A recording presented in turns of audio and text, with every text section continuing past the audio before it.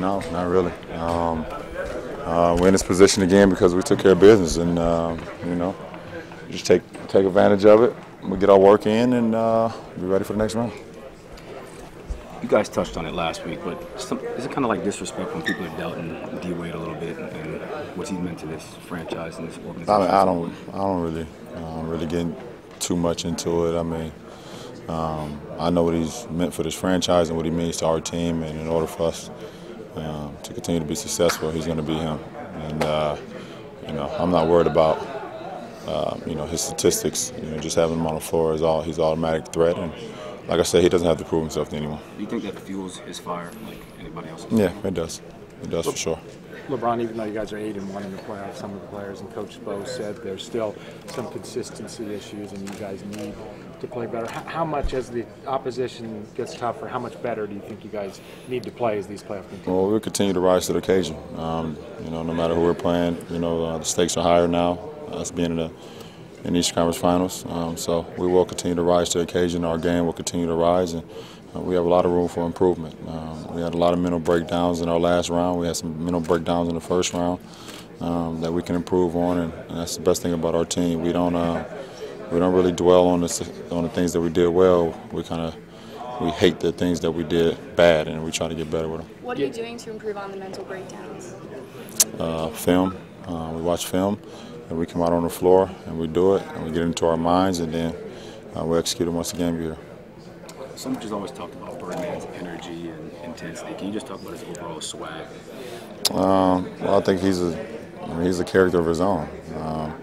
Anytime you can have people off the floor want to look like you, want to dress like you, want to dress or do the things or get their hair cut like you, or that means you have a great personality and you have your own swag about you. So I think it's pretty cool. LeBron, with the time off, the layoff, how does that affect a rhythm shooter? For who? Just for anybody. I don't know. That's not a question for me. I'm not much of a rhythm shooter. That's for Ray Allen and Mike and JJ and Rio, those guys. I can get some buckets around the paint, so I'll be all right.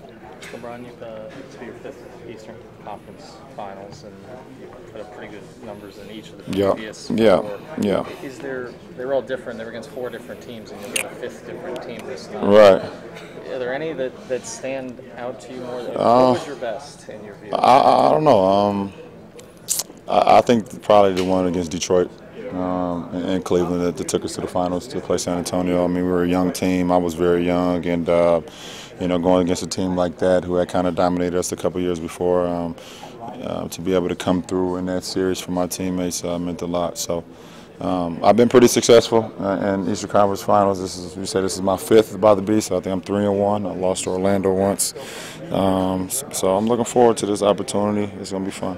Statistically, your Orlando's, even though the one you lost, the numbers jump off the page in that one. Are there any positive memories from the way it turned out? No, because we lost. We lost. So I think my stats were screwed. I think I averaged like 38, 8 and 8 or something absurd. And I still didn't do enough, according to critics. But it was okay. I should average 40, 10, and 10, and we would have won. So I'll be all right. LeBron, how was play? You can have had a losing record during the regular season, and we've seen that has not mattered. Right. What is it?